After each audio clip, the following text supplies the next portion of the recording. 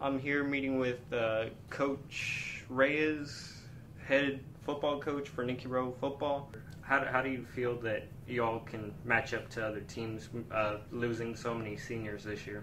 Well, that's going to happen sometimes. Sometimes you're a senior ball club and you're going to end up losing that, but you just got to wait for the next group to step up and be ready to perform. And, our guys know that, what we have and what we can and what are going to be our strengths. And those are the things that we want to try to prioritize and emphasize. And I think we'll be right in the thick of things, and that's where we believe in, and we'll be looking to be and competing for the district championship, and so it's going to be a great year.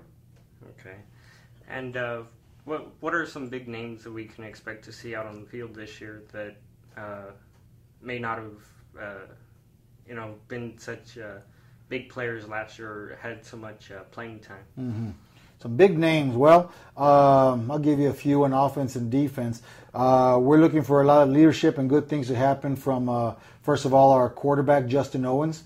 He's stepping into the starter's role this year, and so I think he's going to be somebody that's gonna relish in that in our system and in his position. Some other ones that we're looking for big things. There's a couple of running backs and receivers, which is Mike Science and Jay Alonso. And one of our linemen we're looking to spearhead that group is Guillermo Guerrero.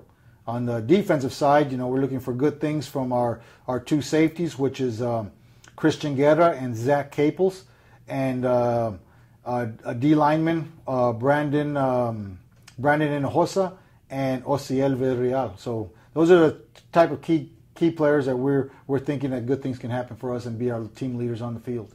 Okay, and as far as coaching staff, should we see anybody new, any returning faces? Football staff, we have the same that we're doing. We got our offensive coordinator, Coach Bobby Flores, and our defensive coordinator, Coach Robert Bocanegra. So, they bring a lot of experience, a lot of wisdom to the game, and a lot of enthusiasm for our kids. And and the rest of the staff stay the same. So I'm happy about that. So we're very consistent, and we all believe in one.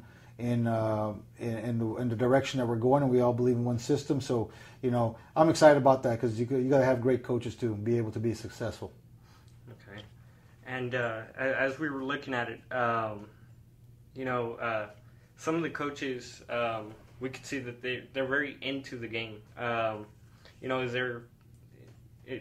Do you tell them, you got to be out there, you got to be, really into it, or are they just, naturally? Well, I think at this level, when you start coaching, I think it's enthusiasm is in you. We all do this because we love this. So, if you're not showing enthusiasm for what you're doing, then you might be in the wrong business. So this just comes naturally to any coach that's out there. I know some people can hold their emotions in because of the perception that they want to perceive out there, and and others are. Those hoop and holler type of guys, but our guys, they understand when to be excited and when to sometimes, hold back a little bit, based on the situation. But we got a good bunch of guys, so I'm happy about that. Well, I think one thing that we always talk about in the old lineman is that you keep going to the whistle until you hear the whistle. And one of the things that we kind of stress to our players is a simple motto that we kind of say of do right, and that's doing the right things on the field and off the field as well. If you want to get somewhere, it takes some a little price and it takes a little work. So I mean, our younger kids, there was something good that they could learn from him. That things aren't going to be given to you. You have to earn them. With a little hard work and a great attitude, good things can happen.